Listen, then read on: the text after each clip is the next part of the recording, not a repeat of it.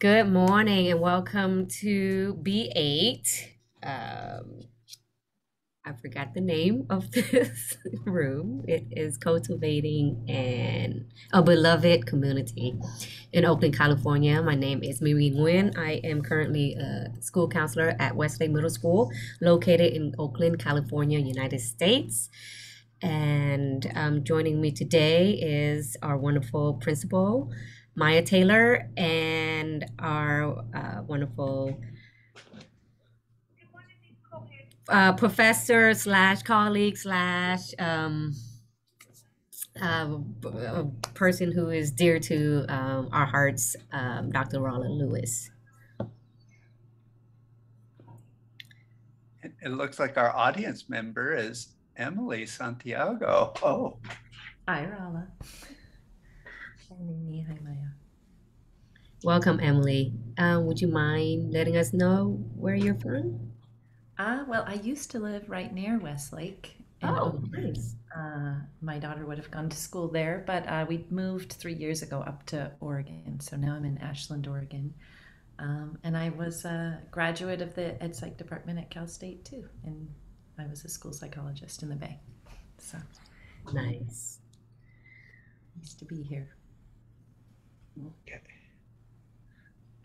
So we'll probably have a couple more minutes. Here comes somebody else. The groups can be small or large. The last one that I was in, there were 3 other people. So I don't know how long you want to wait, but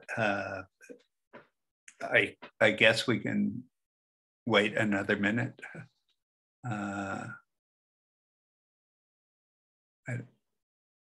Hi, Africa. So we have one more person joining. So it's your call, because we only have until, this goes until 11:15.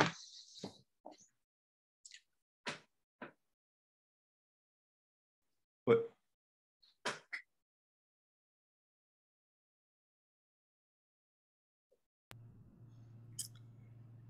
All right. So, welcome everyone. I will go ahead and start. Again, my name is Mimi Nguyen. Brief introduction. I was born in Saigon, Vietnam, immigrated here in the late 80s, grew up in Oakland, California, went through elementary, junior high, and high school in Oakland. Got my undergrad and graduate degrees at Cal State Hayward, now East Bay. And I've been working with Oakland Unified School District as a school counselor for 5 years, for the past 5 years. And again, joining me is Maya Taylor, our school principal. Thank you, Mimi. Good morning or afternoon, depending on where you are. I'm Maya Taylor. I'm principal here at Westlake Middle School, along with Mimi. I was born in Stockton, California, moved to Oakland when I was 10. So I finished elementary, junior high, and high school also here in Oakland. Went away to school and came back and did some advocacy work in the district in Oakland Unified. So I've actually been working in Oakland Unified since 2001. Also completed my degree to become a school counselor. I was a school counselor for 4 years and then moved into the world of administration. Moved to the dark side, but it's actually the bright side. Really enjoying my work as a principal. And so I've been in administration for the past 6 years.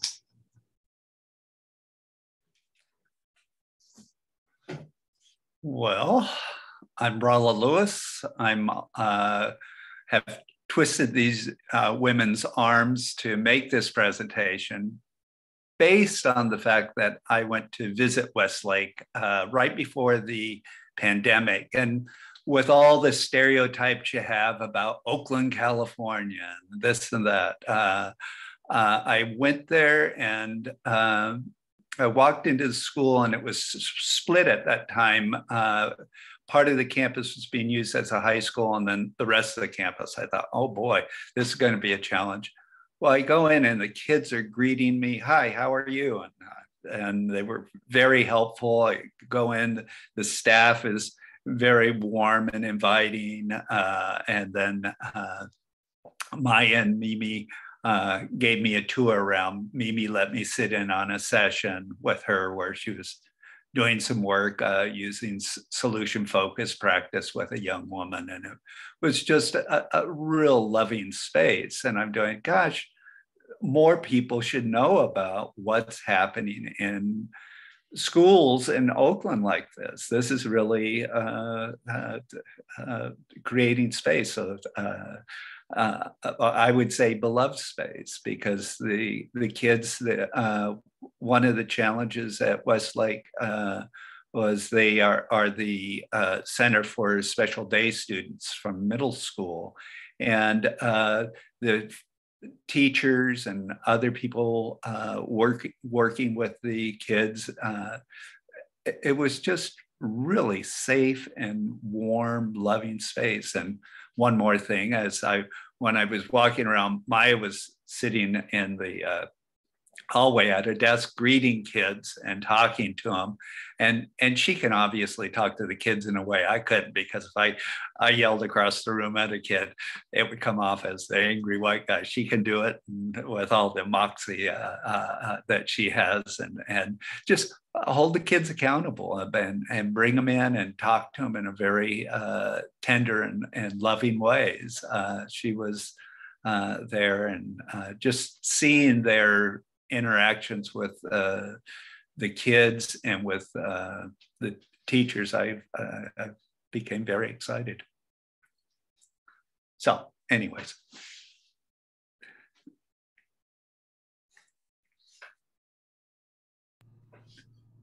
Did you guys want to talk any more about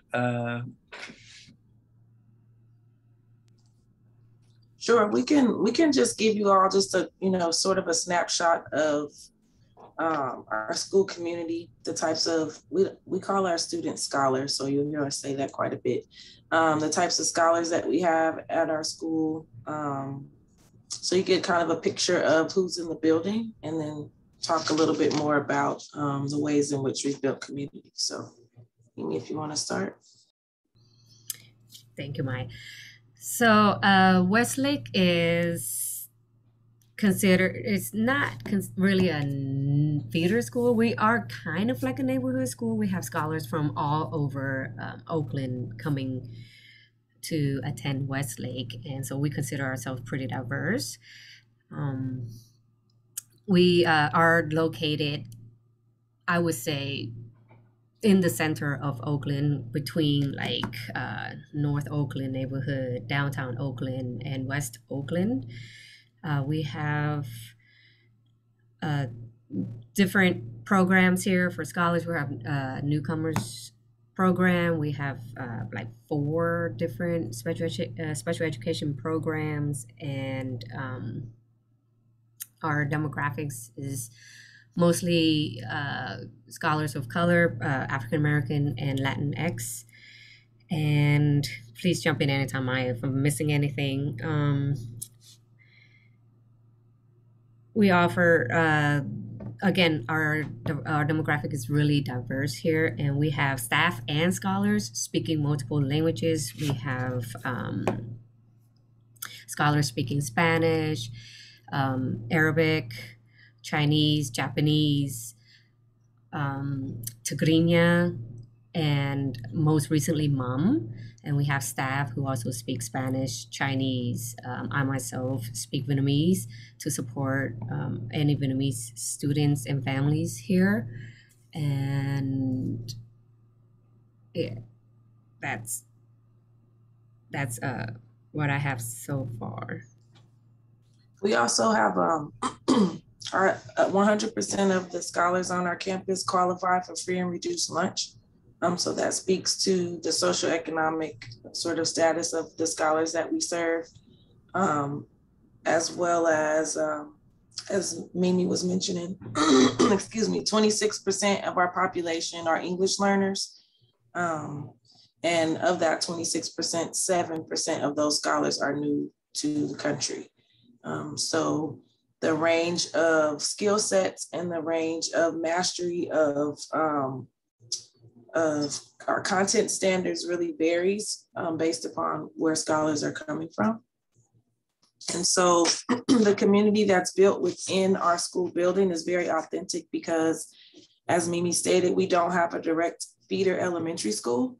Most middle schools have an elementary school that's down the street, or one that, like, most kids transfer from that elementary into the same middle school. And so kids have been with each other since kindergarten or preschool. We don't have that because of us being so centrally located. And so we have scholars from every part of Oakland. And so that lens that we have to create community in here, because here the community is the Westlake community. It's not because you're from West Oakland or because you live in North Oakland. It's the community that's built within the building is really because of you being a scholar here and being a part of this school community. And we found that our scholars really take hold to that. It's taken us a couple of years. Mimi, I've been here at the site for 6 years. Mimi's been for 5. It's taken that time to really build that community and have scholars begin to take pride in Westlake and being a member or a part of this school. Some of the things that we do to build community are, we have a motto that we say every day, that the kids hear every day in the announcements, which is, please remember to take care of yourself, take care of one another, and take care of Westlake, which just lends itself to, without using the word community, say that's what we're about. We hold very high expectations for our scholars. If you were to go online and look at where we land as far as scholars meeting grade level standards, we don't have very many scholars who meet grade level standards. And so we have to be very creative in the ways in which we engage our scholars in curriculum and how we're able to help them to demonstrate the knowledge base that they have, while at the same time assessing and addressing those gaps that may be there for them. And in my opinion, the only way that you can really get a scholar to want to learn, to realize that there are gaps and want to, close those gaps, is for there to be a strong community and there to be caring relationships on campus. And so we try to do that in a lot of different ways. Definitely by putting kids first, but also just, we only have about 280 kids on our campus, so it's not a large school. So literally, each one of us, myself and Mimi included, we probably know the names of all of our kids. Minus 2 or 3, sorry, that's the bill. Minus, 10 or 15 kids, we may not know their names, but we know our kids by name. And I think that's also important. Just as a principal, I think it's important for a scholar to know that their principal knows them personally, and that they're not just some child who's walking down the hallway, or they're not the kid who always has to come and talk to the principal, or the one that the principal has to always pull to the side, but that, like, you know my name, you know who I am, you know something about me. To me, that's very important. Super. Should we transition into the appreciative interview right now? Yes. Are you guys ready for that? Okay, I'll just, this is pretty much for our audience, a revision of an appreciative interview protocol that we used while we were at the university. And we thought it would be fun to conduct an appreciative interview about what's happening at Westlake. And I'll ask the questions, and you guys can trade off who goes first and who goes second on them. But we've got 6 basic core questions that will take us through. So, and appreciative interviews are really trying to focus on the positive core. What's happening? What's good? What gives life to the organization? What gives life to the school? So we'll see what happens from this. So let's see. I'll start with Mimi. Think of a time in your entire experience as a counselor at Westlake when you felt most excited, most engaged, and most alive. What were the forces or factors that made it a great experience? One event we have a few years back is a cultural day, and that's when I felt the most alive and really, really actually happy. One of our math teachers put together, and our a newcomer social worker, they collaborated and created Cultural Day where we celebrate the different cultural background and culture from our not just our newcomers English learner, but also our mainstream English classes. And the math teacher at that time went and got supplies and create this I don't know what it's called, but he put together all of the different world flags, at least from where scholars are from, and displayed it. And staff and students would uh, put on attire from their cultural background, and we had a fashion show. We did we had games and food that are uh, from different that staff may or may not make or just picked up from the store, and students and families helped put together and brought to school. So uh, that was one of my favorite celebrations here at Westlake, and I would not forget, because it's so important for us to build community and also to teach and expose many of our scholars to different cultures, and so that they will understand each other's cultural background, and appreciate that where they're from, and just sharing their own life story or their own culture, and so that we all can appreciate each other, and build a really strong and loving community. Okay, super. Maya, I'll repeat that for you. So Maya, think of a time in your entire experience as a principal at Westlake when you felt most excited, most engaged, and most alive. What were the forces and factors that made it a great experience? What was it about you, others, and the Westlake Junior High School learning community that made it a peak experience for you? I would have to say at our graduation or promotion ceremony 3 years ago, that year was kind of tough. We had experienced the loss of a student that year at the beginning. We went through a teacher strike that year, but to be able to come back and have our scholars to walk the stage together, unified, and they had gone through all of those things during their 8th grade year, I think really brought life in back to our school and helped us to center around what our true purpose was. One of the highlights of the promotion ceremony that year was the young lady who was our promotion speaker. She was someone who my first year as an assistant principal here came in as a 6th grader and was really struggling behaviorally. Academically, she was strong, but the behavior would get in the way of us knowing that. To see her transformation from 6th grade to 8th grade, go from literally, she was the first student that I ever had to suspend as an assistant principal. But then to watch her give a promotion speech and just talk about her experiences in middle school and how it was starting to shape her into who she wanted to become, how she listened to folks in our community who, poured into her and talked to her over the years that she was here, and her in the 8th grade, like that, those seeds that have been planted 6th and 7th grade finally taking root in her understanding who she really wanted to be.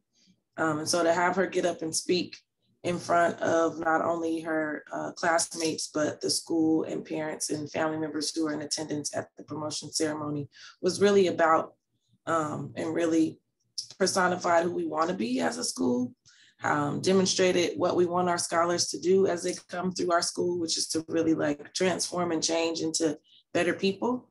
And she's gone on to do even greater things in high school, but that was a moment that felt really good to me because she was a challenge for everyone in the 6th grade. And so folks were able to remember who she was and then see who she had become. And it just spoke to how everyone in the community in some way had poured into her to help her, her transformation. Sounds like it transformed your heart a bit too. Okay, Maya, I'm going to start with you on this next one. What do you value most about yourself and your own learning power and Westlake?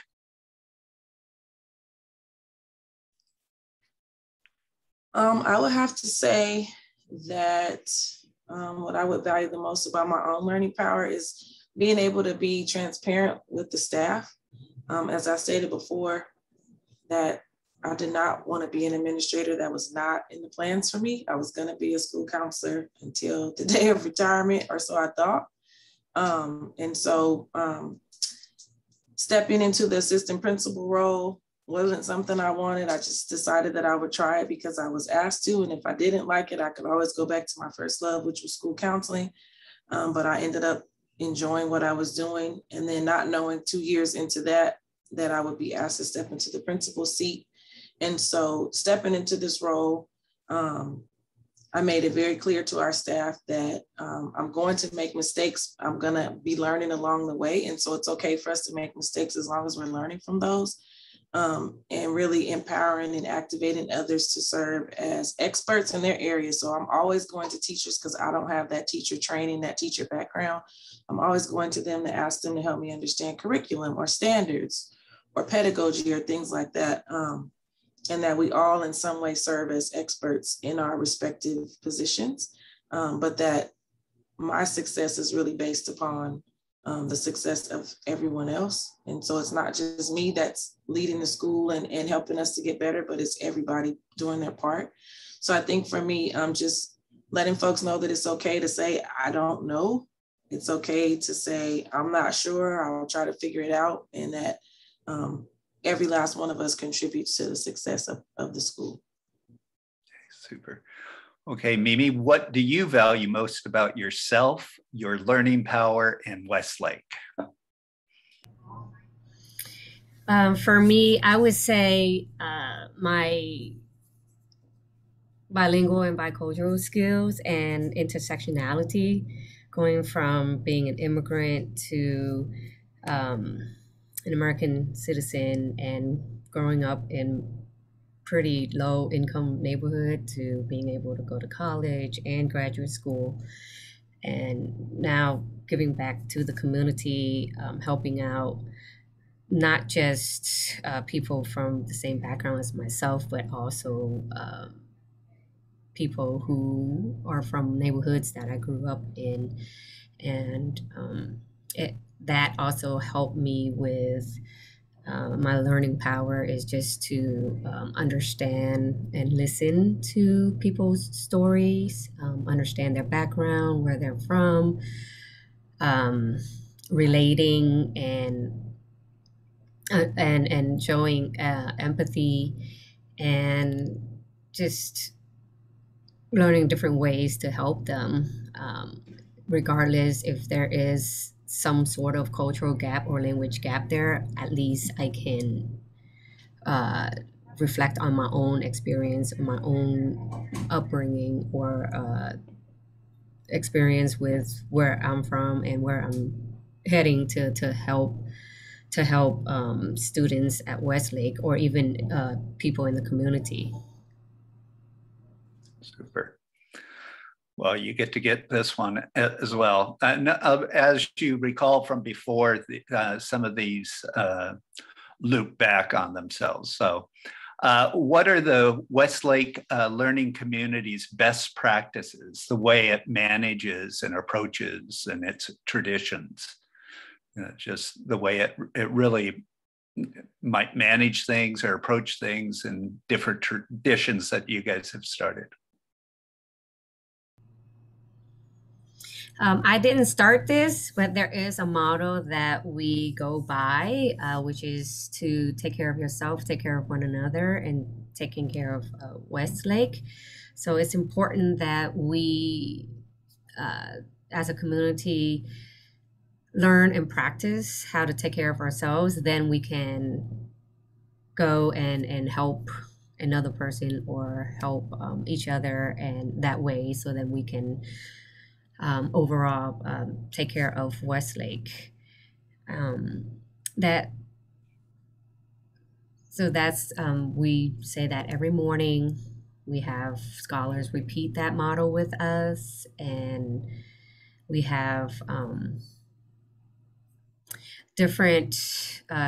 Sometimes we do have to remind them. So either through classroom presentation or assemblies, we always instill in them that it's important to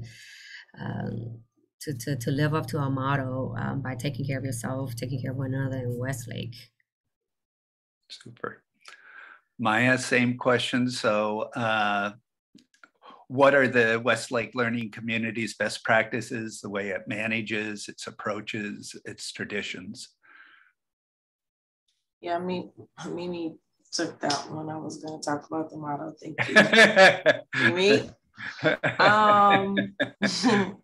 I would have to say something that we just recently did on yesterday. In my time as leader, I've made it a practice that when there are difficult situations or things going on campus, that as a staff, we circle up and have those hard conversations with one another. And we've created a safe space where folks can talk about how they're feeling, whether we agree with one another or not, but we walk away still connected as a community. And I think that that's important for us as educators to be able to have those hard conversations with one another, so that we can practice that with our young folks, that they can learn and be inquisitive and ask questions when they don't understand something. And maybe they're going to ask a question that might really challenge who we are and what our perspective is and where we stand. But we need to allow them the space to be able to do that type of questioning and critical thinking. I mean, who better to do it with adults that they feel safe with. So we practice that as an adult community, to circle up and have those hard conversations with one another. And another thing is that I think that our staff is good about helping out wherever is needed. So no one feels like they're above picking up trash. No one feels like they're above helping out with supervision. No one feels like that's not my job. I don't have to help. Like if something comes across that there's help needed, folks are ready to lend that help. And in the way of learning for our scholars, that also shows them what community looks like, and that in community people step up whenever there's a gap or there's extra support needed. Super. Okay, here's another one for you, Maya. What are the unique aspects of your Westlake culture that most positively affect the spirit, vitality, and effectiveness of your school and its work educating the scholars and creating that learning community?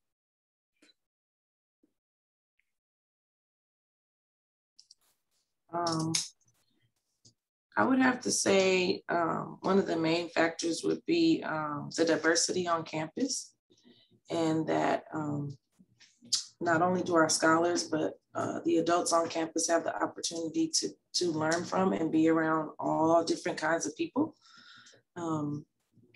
That's something that I think really sets us apart from other campuses here in the city. Also, the ability to just be an individual. We were having the conversations yesterday about dress code, and folks feel a certain way about the way people should be able to dress. And I just shared with the staff that I have a way that I feel about dress code here on campus. but our new assistant principal also has a way that she feels about it. And we've had conversation and we found a sort of a happy medium. And she helped me to sort of reframe my thoughts around dress code and how it can kind of stifle young people's individuality, their self-expression. And so I had to like back up a little bit because I hadn't thought about it in that way. And so I think us being able to challenge one another in those ways too opens up the doors for our scholars to be able to learn about themselves, but also to just have the freedom to sort of investigate and kind of challenge things that may be happening, which is also a good part of the learning process. Super. Okay, Mimi, what are the unique aspects of your Westlake culture that most positively affect the spirit, vitality, and effectiveness of your school and its work educating scholars and creating a learning community? You're going to hear me say diversity a lot, just like Maya mentioned Yeah, earlier. okay, but that's okay. I mean, that's what this is about, for us to loop back in and Yeah.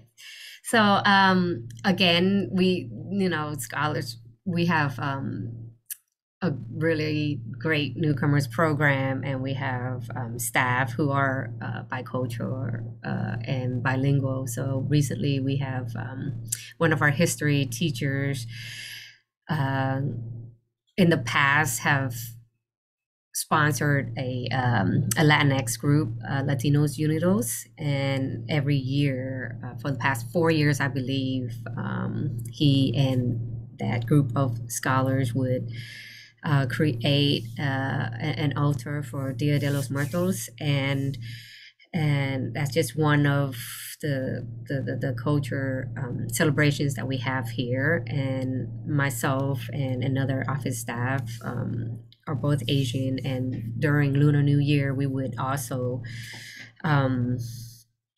do some sort of display to celebrate that. And we also have Latinx Heritage Month. We do Black History Month in February. And so just celebrating different cultural background. And although the scholars may not learn about all of these things in their classes, in their history classes, but we are trying to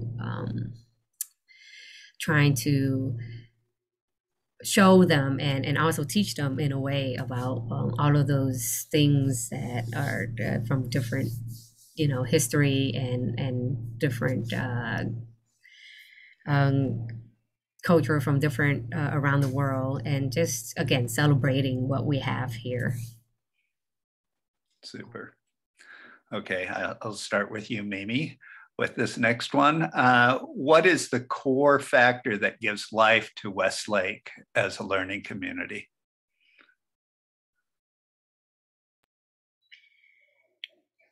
I mean, where do I start? Like, we have great leadership. Well played. Yes, I mean, like, and I always have conversation with, staff and, admin team, just whoever I come across. It's like we're like a puzzle here. Everyone is a piece of the puzzle, and we keep each other together, holding each other up. And once there's a missing puzzle, then if the entire thing might feel a little bit not as sturdy, but we somehow still have the other pieces to hold us together. And so I think, starting from the top, from admin, Ms. Taylor, all the way down to like all the support staff we have, staff from after school program, we have an academic mentor, we have a culture keeper, they all are restorative justice, case manager, counseling in training, or counseling interns and clinicians. So I think the core factor is just to people who have a passion to support our scholars to work in this community, and that, you know, day in and day out, every time they step on the campus, it's like everyone giving their 120, 150%, and keeping, you know, the puzzle together. That's is what I think the core factor of Westlake is. Okay, let's see what Maya thinks. What is the core factor that gives life to Westlake learning, to the Westlake learning community?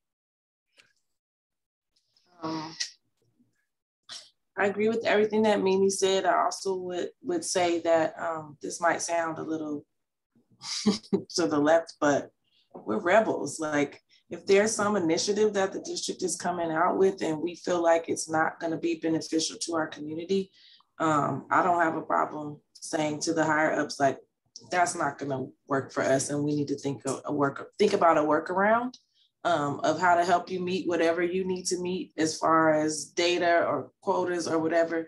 But we're going to tweak this in a way that's beneficial to our community so that we're not just doing things for the sake of doing them.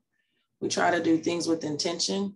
And so when we take on various projects or initiatives, whether it's district mandated or something that we as a school site think is important, there's always some intentionality behind it. And so while we have all those people in place that Mimi talked about, we just try to make sure that everybody has the same vision and the same messages and is on board with where we're trying to go, and that there's intention behind every action that we do.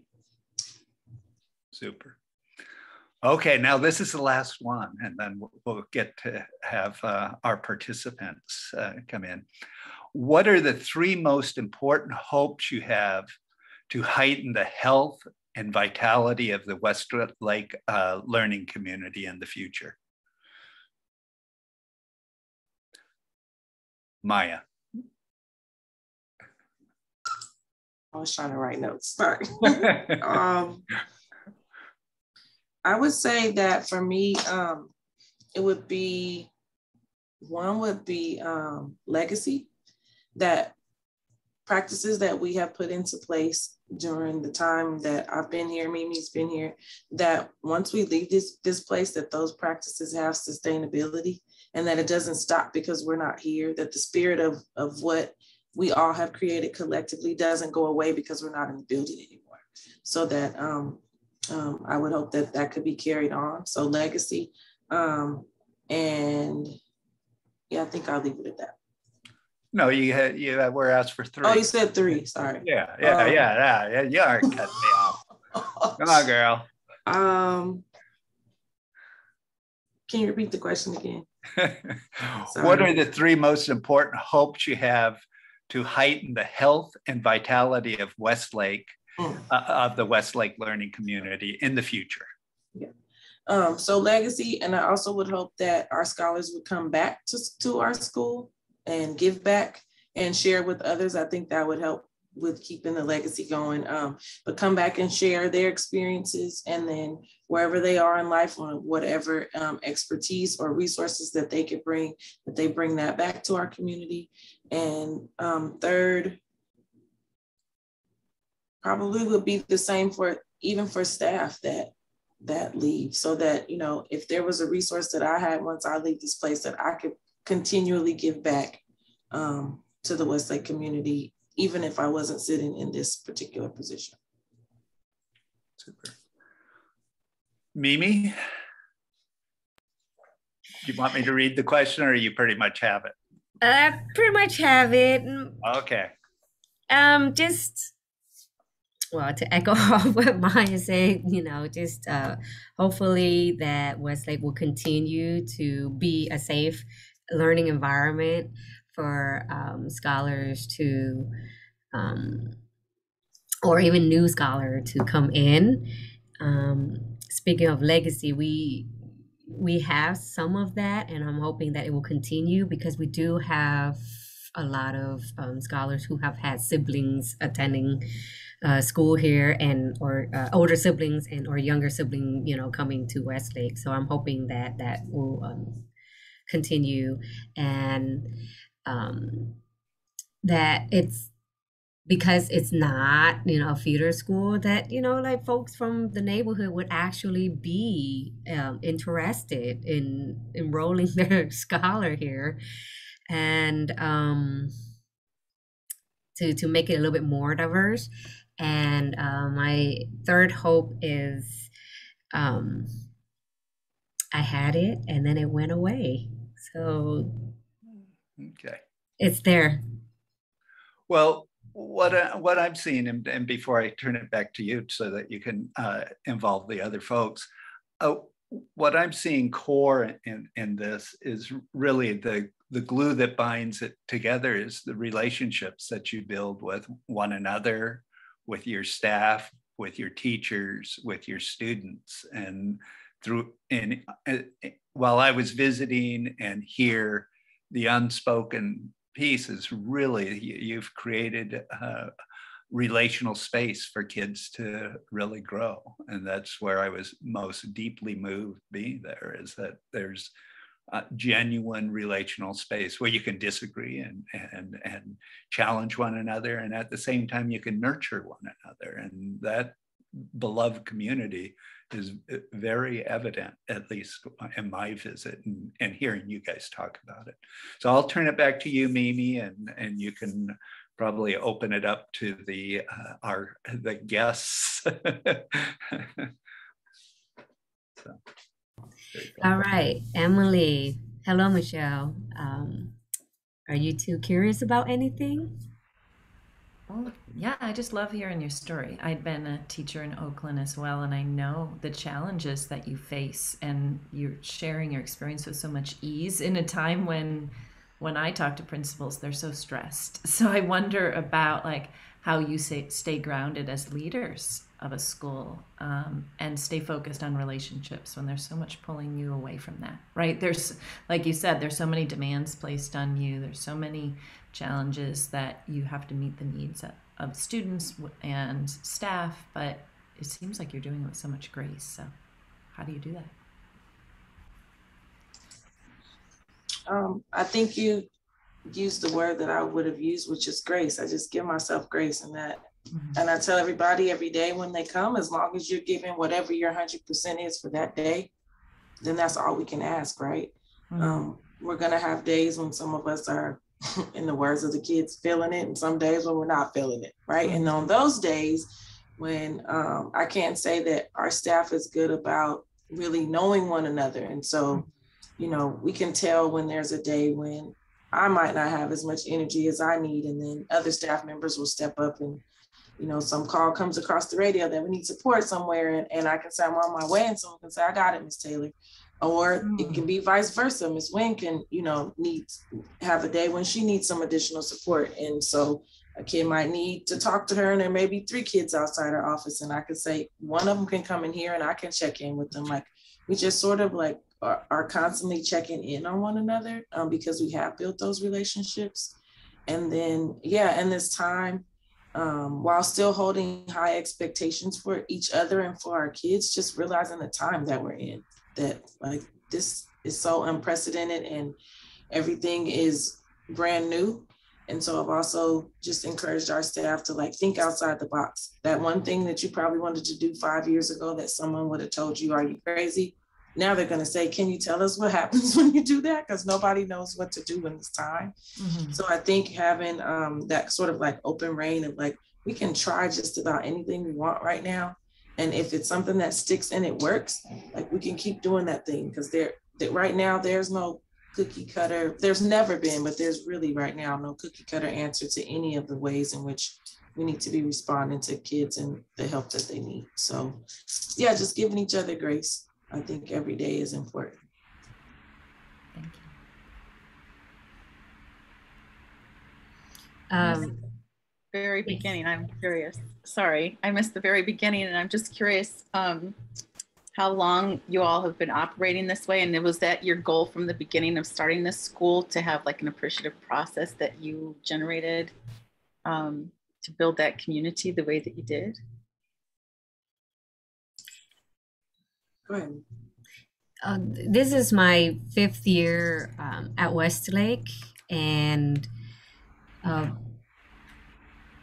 I just came in when there was a transition, a huge transition happening at Westlake. And so I can say that it was a long road with some bumps. However, I think we were able to get over each bump, and the road is looking a little bit smoother than before. But maybe Maya can let you know more about. Yeah, so this is my sixth year at Westlake, fourth year as principal. I came in as an assistant principal. And we came into the school, there was a lot going on. Kids didn't feel connected. They didn't feel like they belonged. They didn't feel like people cared about them. And so it was a place where they, it showed in their behavior. I'll just say it that way. My first few months here, literally, like, you would break up a fight outside on the yard and then get a call on the radio that somebody's now fighting in the hallway on the first floor. Now you got to go break that up. And then you're breaking that up and get that separated. And now you got a phone call that their parents outside ready to fight each other because their kids are not getting along. Like, it was that kind of a situation. And we just really, when I became principal 4 years ago, I said to everybody, we're going to keep rolling with the academics, but community is important and relationship is important. And we got to make sure that kids feel connected. They have at least one caring adult on campus that they can identify. And so we really just went hard about community. We had family engagement nights, and we would have community activities and events just to pull kids in, because I don't think that our scholars had experienced, number one, what school really felt like. And that's something that this year we've really started to examine. Are we a real school? What does that mean? But in previous years, like I said, just community, yes, that was going to be our focus. Year one is all about community and making community be strong and have a strong presence. And then year two, we started to fold in more of a focus around academics. And then coming back from the pandemic now, it's almost like we've had to start over and start again with like community being at the top, top of our list of things that we want to make sure is strong and is a foundation for us. And so we've been trying to do those things. And thankfully the district received some additional funding so we could have the right people in the building to do that. Because we've also not had the positions that we needed in order to hold that. So we finally have a restorative justice facilitator. And we have case managers now, as Mimi mentioned, academic mentors who are in the classes and can work with kids and pull them out and do one-on-one or small group instruction with kids. We just didn't have all the right pieces in place. And this year we do. We have a strong assistant principal. Previously, the whole 18 months of COVID, there was no assistant principal. It was just me making all the decisions. I had a leadership team with Mimi, who's our counselor, our two teacher coaches, and a community schools manager who kind of serves as a third administrator that supported, but it really all rested on my shoulders. So we've just been sort of fragmented all these years, and now we finally have everyone in place that we need in place, and we have the resources, and now we can really try to move our school in the direction we want to. Even the way you talk about the development of the school is inspirational, because clearly there were so many challenges, and I've heard so many principals and schools talk about things in such a discouraged way. And while I'm sure they were just as challenging, the way that you talk about them as like these building blocks of change, and the way that you talk about them in such a, I don't want to keep saying inspiring, but for lack of a better word, but it's inspiring, because every one of those challenges, it's like, it feels to me the way you're describing it, like, yeah, they were just the means to this end. They helped us get from this place because we knew this was going to happen. But then we learned more as this went on, and there was incredible learning and community building. And now we had to step backward, but you know what? That was just like a thing that we couldn't plan for. And now here's this challenge, and we're still building. I don't know. It's quite a different dialogue about community really building than you hear in a lot of spaces and educational spaces. So thank you so much for sharing what you have about your school. If I had kids, I would want them to go there anymore. If I had kids anymore, mine have grown and gone. Would have loved to have these kind of opportunities for especially my youngest. I just think this is, for me, it's purpose work. Like this is our calling. We're supposed to be here right now doing this with these kids right now. This is what we're supposed to be doing. Because I didn't want this job. And you might have missed that part earlier. Mm-hmm. I didn't ask for this. I was a school counselor and that's what I was going to be. And so there are moments when I even asked Mimi to step into leadership roles. You know what I mean? Like, I don't see myself as the end all tell all. It takes all of us. And so, yeah, to me, it's just purpose work. And like, it's what our purpose is. It's what our calling is right now for this time, this season, this space. And then we'll be called to something else whenever that time is. But we got to give our all in this moment for these folks who are here. You know, that's just the way I look at stuff. And we have rough days. We have rough days. Like, my radio is down low right now, but the little light hasn't gone off because there's stuff going on right now. But when we get off of this call, Mimi and I are gonna go right out in the hallway and figure out like, where can we help to plug in? Because we've been, we pulled ourselves away for a minute and people were fine with that. They're like, great, go do that. We got it. That's just the kind of staff and community that we have. And in full disclosure, Mimi and I have worked together since 2002. So it's beyond like work relationship. There's a sisterhood that's here. And so that also like breeds into the work that we do. We literally like follow each other wherever we go. I went into the counseling program because Mimi said, I'm going to take go to the master's program. I'm like, fine, okay, then I'll apply. And if we both get in, we'll do it together. So we did it together. And then we ended up at the same school a couple of years after graduate school. And then I came here and I was like, she needs to come here too, because we both went through Oakland. And so, yeah. There's clearly a foundation of trust there, right? Because doing relational work, there's not always the data that says this is going to make the impact that they expect, right? Like on behavioral data or academic data, you have to go with a lot of faith to like root everything in relationships and invest that much. So clearly that takes courage as a leader, and that you have the trust with each other to make that happen. Because like you said, people given their all, they have to believe in it, and you've obviously created that. So I commend you both. It's really awesome to hear what you're doing there. Thank you. I'm curious about how you said the families kind of presented some challenges too. And as you're building this community, clearly families are an important part of continuing what you're building there. And so how has that gone for you so far? Like family outreach and connection and bringing them into the process. We, in the past, we have family engagement nights, and because just transitioning back and with COVID still happening, we are limiting the amount of people coming into the building, with the exception of our school community, staff, scholars, etc. So when we have family engagement nights, we bring in families who do show up. We make them feel like this is their second home, like the scholars feel like this is their second home.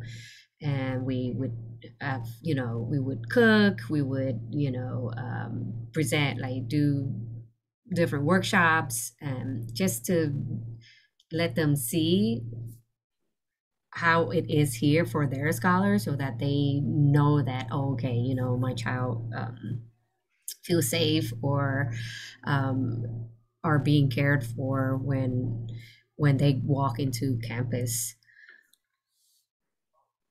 And I mean, there's some simple things we do too. Like most parents have my cell phone number.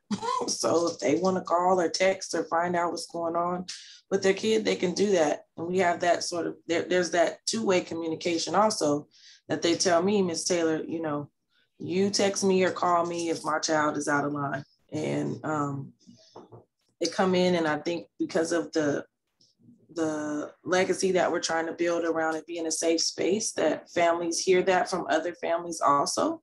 We have a lot of families whose kids come here because somebody else said my child was there, and I felt, felt safe with my child being there, and they really cared. And so word of mouth is important amongst families. And even those most challenging families, like I said, families where we've had people ready to literally like go at one another.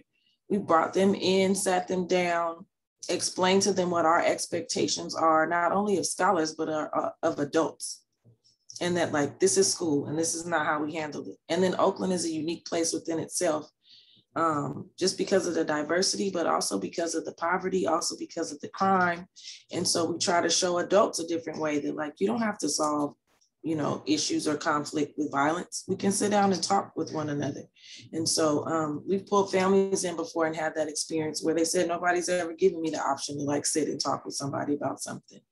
So it's not just about, educating the child. For some people, it's educating the family as a whole and giving them a different experience. If you've gone to the gas station and you've had a bad experience with people, when you go to the gas station, you're going to think every time I go to the gas station, it's going to be a bad experience. So just like changing the narrative of what happens when you come to a school, I think is important for some of our families based upon their past experiences with their children, but also their past experiences of their own experiences in school and what they went through. So we just try to kind of change that up so that they know that this isn't a place that wants to harm, but really wants to help. And having come from Oakland, like we understand that. Yeah.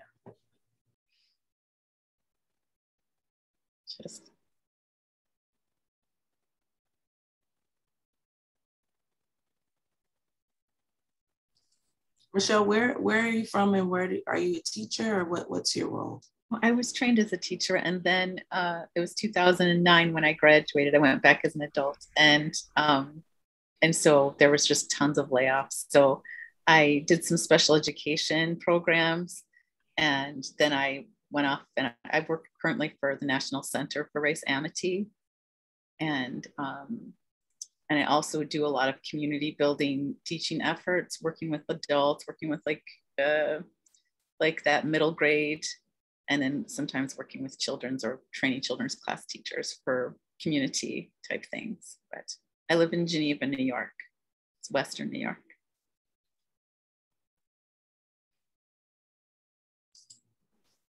Thank you for joining us. And then Emily, your name seems so familiar. I don't know if it's from the school psych program or if it's because I don't know, your name just seems I think we got connected before. We were chatting because I do the trauma-informed certification. Yes. Sadie's Bay. So we've chatted, like maybe we've chatted, but I mean, your entire model is like the perfect example of how schools are centers for healing and how you're embodying all those trauma-informed practices. Like, it's beautiful. And yeah, we should chat more because this is a perfect example for our program. So thank you so much, Maya and Mimi. I loved hearing what you're doing. Thanks, Rolla, for facilitating the conversation.